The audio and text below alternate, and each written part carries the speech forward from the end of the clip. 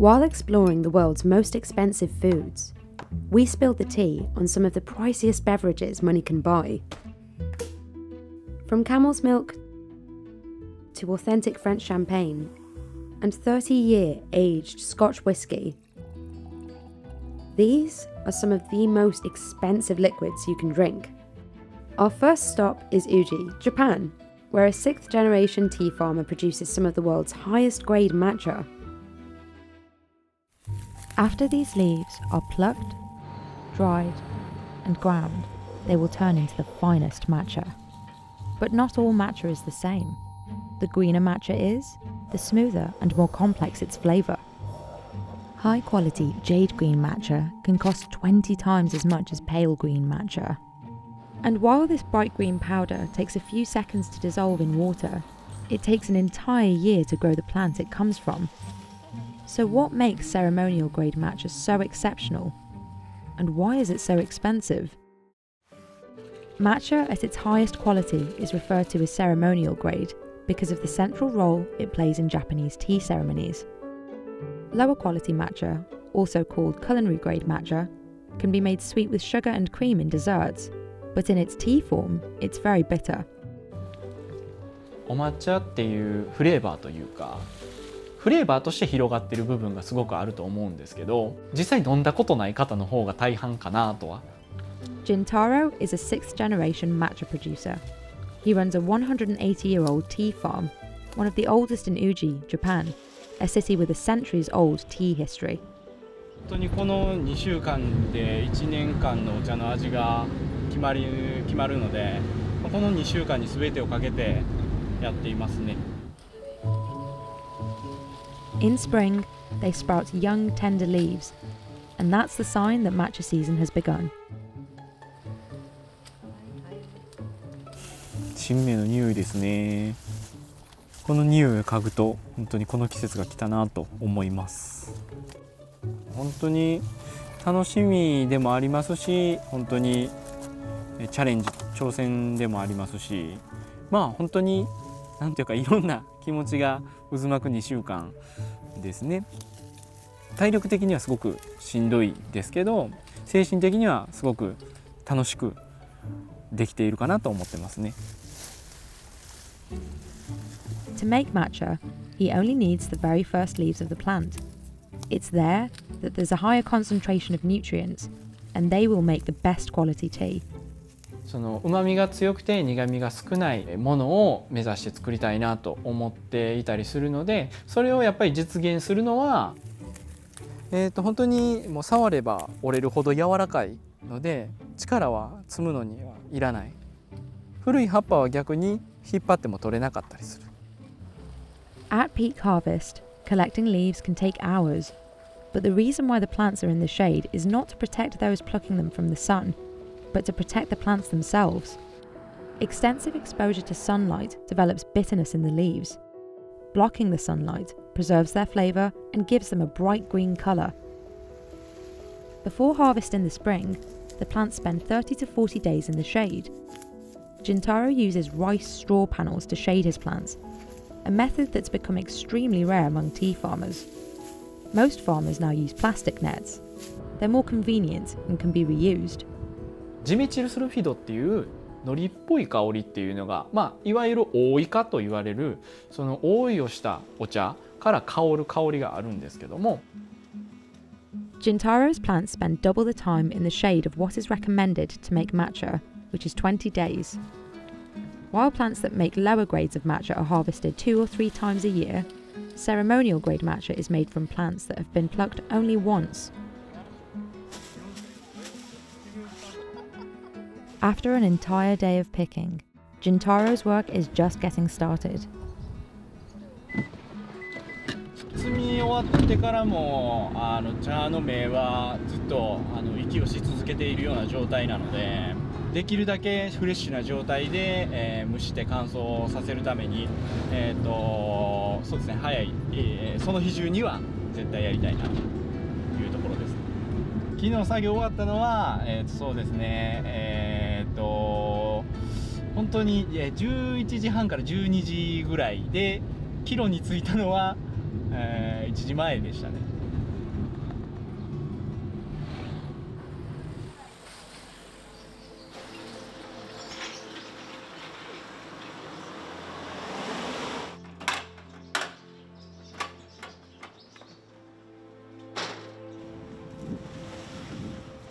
どういう蒸しをしたらいいのか、どういう乾燥したらいいのか、やっぱり最初の方の日にちのもの、例えばもう今日なんていうのは本当にちょっと一番気を使うところではあります。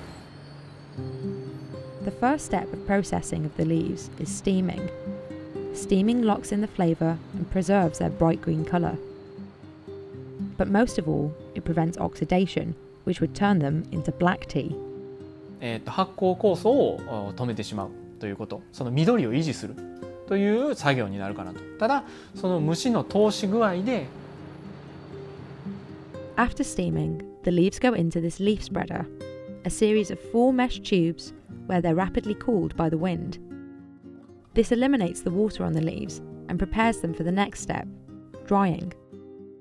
The tea leaves at Jintaro's farm are dried using a 97-year-old furnace, which gives them a unique roasted aroma. この風合いを守りながら、なるべく自分の理想とするところのいいものができるようにしたいなと思って。 After drying, the stems are removed and the leaves are sorted. Leaves up until this point are called tencha, and they will only become matcha after they're turned into a green powder. But before doing that, Jintaro usually tastes the unrefined leaves. He's very critical of his work. いい感じ。蒸しは通ってますね。毎回します。やっぱりどういうものができたかっていうのが湯に浸すとすごく香りとかも分かりやすいので、結局乾物の状態でもある程度の香りは分かるんですけど、湯に浸した方がすごく分かりやすい。でお抹茶になった時にどういう風になるかなっていう想像ができやすいですね。まあ具体的に言うと、色はうちのものにしてはすごくいいなと思ってます。あとは味も、苦みは全然なくてそれはすごくいいんですけど、旨みもなくはない。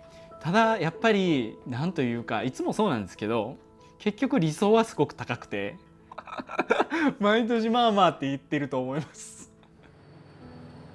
よく諸先輩方にも共通して同じ気持ちだなって思うのは、本当に一生のうちに満足できるお茶ができるのなんて1回か2回ぐらいと。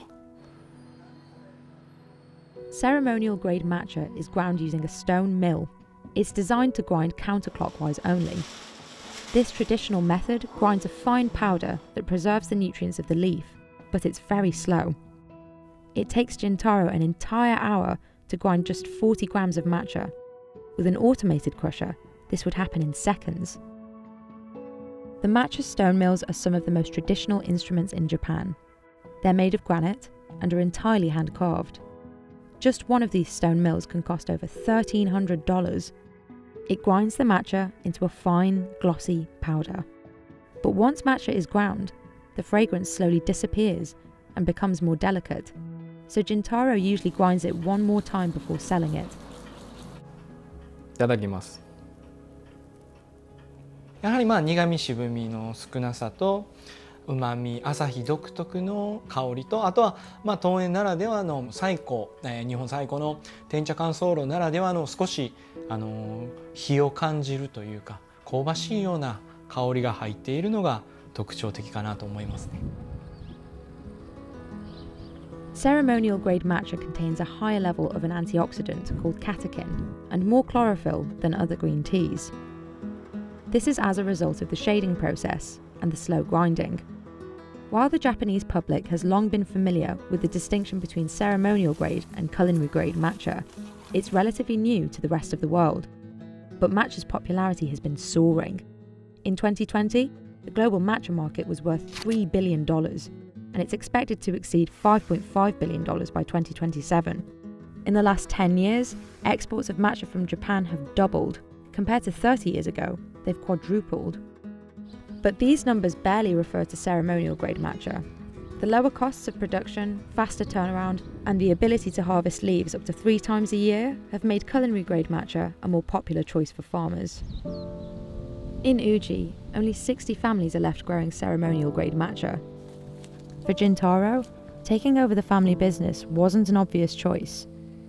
お茶についてあんまり深く考えたことがなかったので、もうやりたくないんだよねとか言ってると、なんかそんな素晴らしいことって本当に世界的にも希少だよっていうこと、もう今では本当に仕事というよりも本当に半分なんというか趣味ではないですけど、非常に好きでやっているっていうところがあるかなと思います。Once all this year's young leaves are picked and ground into matcha powder, Gintaro will spend the fall pruning the trees, ploughing and fertilizing the soil. Come winter, he will weave the rice straw to shade his plants, and new leaves will sprout again, ready to be turned into matcha. 今18年お茶に携わってますけど、理想のお茶っていうのは本当にできてないと思っていますし、ただ多分ずっとそうなのかなとも思っているんですけど、難しいんですけど、まあ僕は本当にお茶が好きでやっているので、次また頑張ろうということにもなりますし、楽しいところにもなりますね。Camel milk can cost you $30 per litre. Compare that to cow's milk, and it's almost 30 times the price. But for hundreds of years, camels have been used to produce milk, yogurt, and even cheese. So why would anyone milk a camel? And what makes the milk so expensive? Camel milk may not be quite as popular as cow milk. Compared to the 600 million metric tons of cow milk produced worldwide, only about 3 million tons of camel milk are produced each year. However, camel milk is an important staple across Africa and the Middle East, and some cultures rely on it. Somalia and Kenya alone produce 64% of the world's camel milk. Camelicious in Dubai has over 6,000 camels on its farm and produces 4 million litres of milk each year. And as you know, the people in the Middle East connected with the camels for transport and for food. And their main diet was camel milk and dates. So it's a long history. The demand for camel milk increasing day by day, and we are facing now a challenge which to meet the demand, because the supply is less than the demand. This demand has kept the price high, and camel milk's profile as a new health food has boosted sales. It's slightly lower in saturated fat, has 10 times the vitamin C, and has more calcium and potassium than cow's milk. These benefits have led many people to start using it as an alternative medicine, despite very limited evidence. Online celebrity endorsements have also led more and more people to try it. While new camel farms are appearing across the world, the popularity is still limited. And in Europe, there are still 12,000 cows for every single camel. But even if you do have a lot of camels, it's not exactly easy work to get the milk. Roughly we are milking 1,300 camels twice a day, so it's a very intense work. Lots of people are included into the job. So when camels are arriving here, they go through a very strict quarantine procedure where we check them for different diseases. Whenever needed, we treat them, and we start training them for the milking parlor.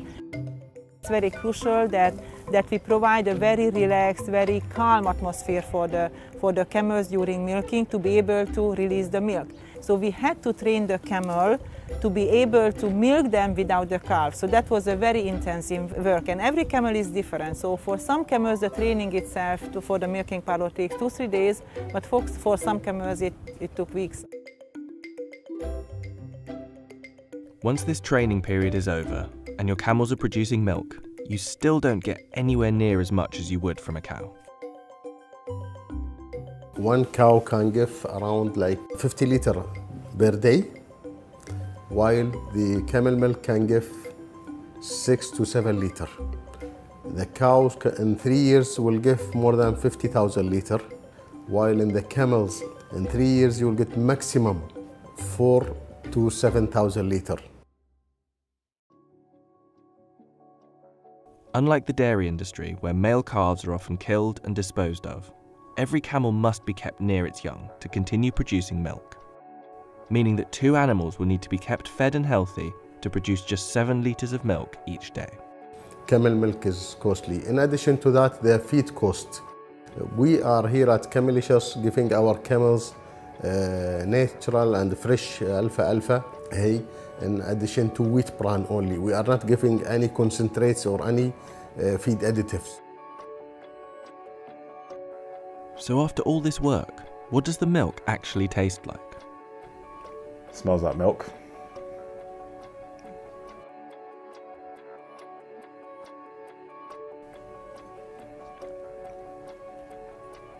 Yeah, it does have a different taste to it. It's a bit salty, I would say, saltier than normal milk, but it's quite creamy. I don't hate it. It's almost like salty. I would say it doesn't taste like regular milk. I would have it again. As this milk grows in popularity, and selective breeding leads to camels that produce more milk, the price may come down. But for now, camel milk remains an expensive luxury. Camel is a different species, so we didn't want and still don't want to turn them into a milking machine because we are thinking long term. So we would like to have a long production life here with these camels on this farm.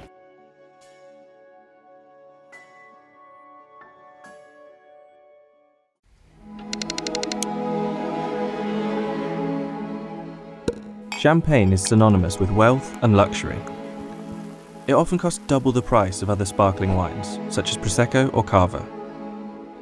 A decent quality bottle of it can cost you anywhere from $50 to $300, and vintages can often sell for thousands. So what makes champagne so expensive? Champagne is often used as a generic term for sparkling wine, but in fact, champagne is only true champagne if it's made here, in Champagne. About 150 kilometers east of Paris, this highly protected region of France is home to the world's most prestigious and expensive champagne cellars and cellars, such as Moet and Chandon and Perrier-Jouet. All other sparkling wines made outside of this region, even those from neighbouring parts of France, must be labelled differently. Which means, in this relatively small area, a little over twice the size of San Francisco, the world's entire stock of true champagne is made. That's over 300 million bottles every year, with an annual revenue of over $5 billion. Champagne sales have grown steadily since the 1950s, but its future growth depends on the protection of the region's unique climate. Northern France's variable conditions are the first factor for elevated prices. With an average temperature of 50 degrees Fahrenheit, this location is cooler than France's other wine-growing regions, which gives the grapes the right acidity for sparkling wine production. However, an often freezing continental weather front makes the winemaking process more difficult than other dependable ecosystems. La particularité du Champagne, c'est d'abord sa situation géographique et les conditions climatiques. Et ensuite, évidemment, c'est un processus d'élaboration qui a été peaufiné, qui a été amélioré au fil du temps, au fil des siècles maintenant, puisqu'on parle de plus de 2 siècles. On cueille des raisins, évidemment, à parfaite maturité. Ça, c'est déjà un critère très, très important. Et ensuite, eh bien, le processus de fermentation alcoolique va nous donner un vin blanc, ou plusieurs, ou une variété de vins blancs. During harvest, 120,000 workers descend on Champagne to pick grapes from 84,000 acres of vines. It's harvested by hand because the machine is forbidden by law, and it's important to select only the best grapes, especially because of the heterogeneity of each different plots and each different vines. For me, it's a really good sign, an important sign of quality. To be on the hill, it's a really good thing for the exposition. The sun is always going on the vines all the day. When it's raining, the water never stops. It's going on the bottom. This is where, historically, we have the best structure of the soil. Champagne, it's clay and chalk. This is really the best quality in terms of soil. Authentic champagne is produced via the méthode champenoise, where the wine undergoes a primary fermentation in oak or stainless steel vats and a secondary fermentation inside the bottle. This method is controlled and restricted within the European Union, so that wines from outside the Champagne region cannot be described as champagne. However, wines from all over the world are produced in exactly the same way, and instead are labelled as sparkling wine, produced via the méthode traditionnelle. Some winemakers in countries outside of the EU ignore European labelling laws altogether and continue to produce sparkling wine bearing the Champagne name. These imitations are constantly challenged by the Comité Champagne, which works with more than 80 lawyers worldwide to protect the authentic Champagne brand. Ultimately, despite similarities in production and possibly taste, only true Champagne comes with the history and prestige of the region. Champagne production dates back to the 3rd century, when the Romans first planted vineyards in northeastern France. During the mid-17th century, with the development of bottled fermentation, Champagne officially became a sacred drink, when it was served at the king's courts during the accession of Louis XIV. However, the carbon dioxide gas, which built up inside these early bottles, often caused them to explode in the cellars. Therefore, great efforts went into ridding the wine of its bubbles.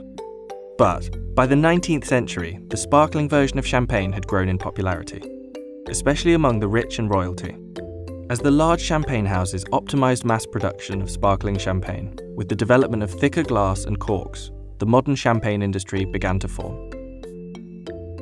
Amazingly, despite the region becoming a key battlefield during both World War I and World War II, some champagne production still continued. It's estimated that by the end of the Great War, about 40% of Champagne's vineyards had been destroyed. Because of the cutback in production, bottles made during either war fetch a high price. In 2015, Sotheby's auctioned a Krug cellar visit and a tasting of their wartime 1915 vintage for $116,000. Champagne's affiliation with luxury, wealth, and celebrity has kept prices high, from crowning kings to launching great ships. Even Jay-Z has gotten in on the action. In 2014, he became part owner of Armand de Brignac, also known as Ace of Spades, a champagne brand run by the Cartier family. In September 2019, they released their rarest, priciest cuvée yet, comprised of 3 vintages from 2009, 2010, and 2012. The wine was left to age for 6 years until the bottles, only 3,535 of them, were made available for a cool $1,000 per bottle. But what about the future? Champagne became the world's first wine-growing region to examine its carbon footprint and implement a carbon plan, as a result of worrying statistics. Global warming has seen temperatures in the region rise by 1.2 degrees Celsius over the last 30 years, and the grape harvest dates have moved forward by a fortnight. As Champagne's perfect climatic conditions are changing, and the Paris Accord climate targets fail to keep up with global warming, the future of winemaking in this historic region could be in jeopardy.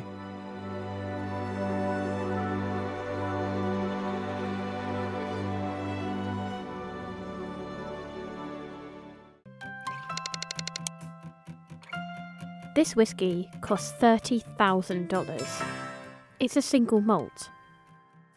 Single malt whisky is one of the most revered spirits in the world. It's exclusively made from barley, which is quite a cheap product. So how does one bottle get to be so expensive? Over the past 50 years, single malts have become increasingly popular. Scottish single malt exports grew by 14.2% in 2017 to just over $1.5 billion.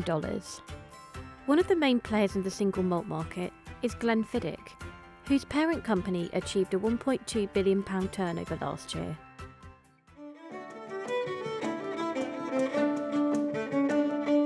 Selling 1.2 million 9-litre cases of Glenfiddich around the world. We have 180 markets around the world that we generally service. In 1963 we started to commercially sell single malt, but also to promote it actively outside of Scotland. We gave the single malt category the biggest push it's ever had in its life.